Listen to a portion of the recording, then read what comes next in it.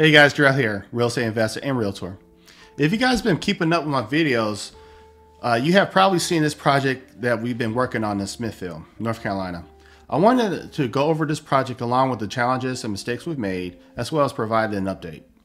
We bought this 3-bedroom, 1-bath house back in October 2021. The market back then was heating up in terms of home prices and competition for both other investors and home buyers. It was getting harder and harder to find and buy good deals out there. Interest rates of loans for investors range from 9 to 11% for short-term bridge loans that were used for flips to loans that were used for rental properties with a 5.5% rate. So the initial plan for this Smithfield property was to do an investment strategy called BRRRR, the BRRRR method.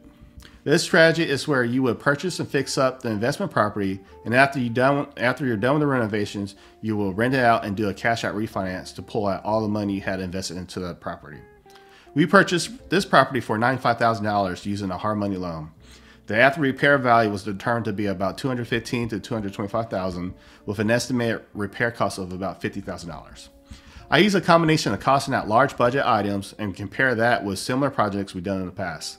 For example, we've done the flip of a similar size home in about the same condition for about $40,000 in repairs. I added about 25% more to that budget, knowing that there were a few more expensive line items at this house, like the windows were not standard size. It may cost a little bit more. Also that there could be some savings by keeping the hardwood floors, plus other items here and there. Altogether, we felt that a repair budget of $50,000 will work with this project with a 4 to 6 months timeline. Normally, we will work on about 2 to 3 flips at a time.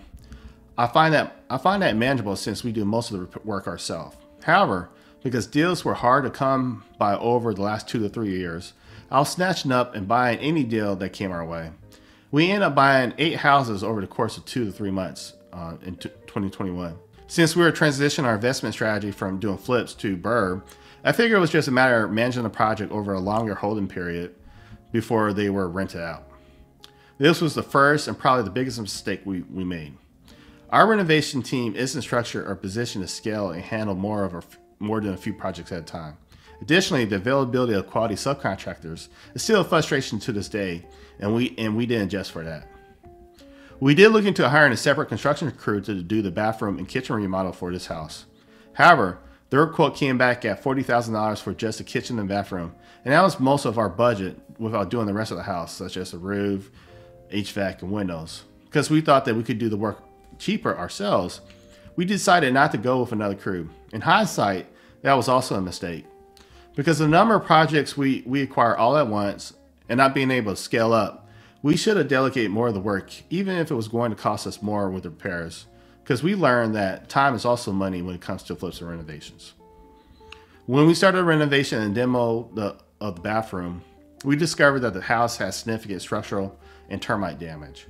Unfortunately, those kind of stuff should be expected with tearing into walls of older homes during remodels. That discovery and finding out that windows will take about 3 to 4 months to be delivered, end up taking up closer to 6 months. We put this Smithfield project on hold while we put our focus and resources on a larger project in Durham.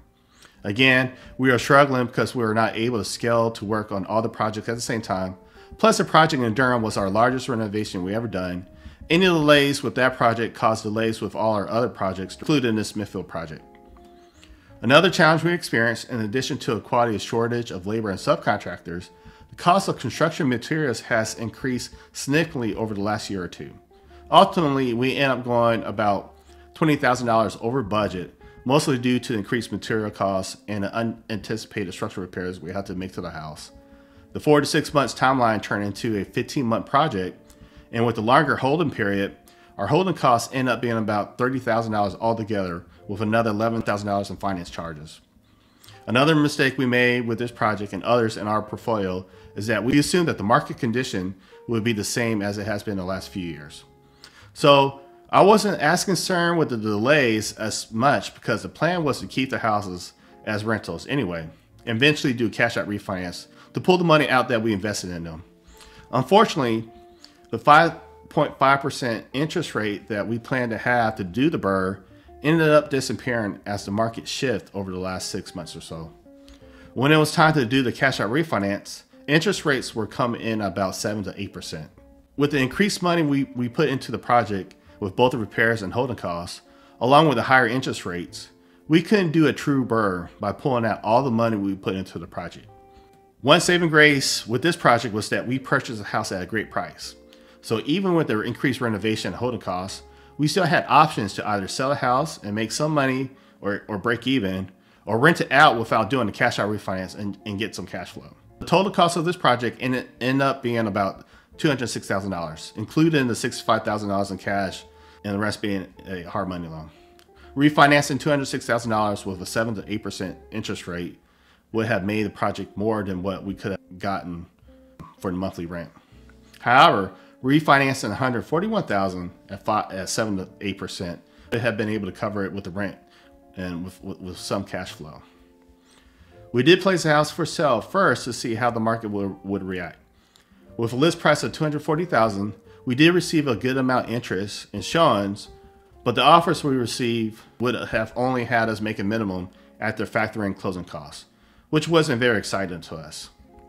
Another saving grace was that the market rent for this area increased from $1,200 per month to $1,500 over the last year. So by keeping $65,000 in the house and refinancing it to a rental loan while renting it out for $1,500, our cash flow is about $500 per month. This is accounting for taxes, insurance, and other expenses. So basically, our return is about 9% with keeping it as a rental, which is decent, but also not very exciting. But it does provide us with options later. If interest rates drop and become more favorable again, we could do a cash out refinance like we originally planned, but more of a delayed cash out. Or we could consider selling the house again if there's appreciation. With a lot of things in real estate and businesses, you're going to encounter challenges and make mistakes. It's important to learn and pivot if need be. Also, this project shows the importance of buying real estate at a great price that would allow you to have multiple exit strategies. I bought all our projects in 2021 when the market was heating up, but still at a price that I thought were great deals. However, in 2022, I didn't see many good deals out there as buyers and investors were competing for a limited number of properties and driving the prices up. I only bought one property in 2022, which was in a commercial lot with a residential house that has the potential of becoming a great rental investment. I hope that you guys enjoyed this video and learned something from it. Let me know if you have any questions, and I'll talk to you guys later.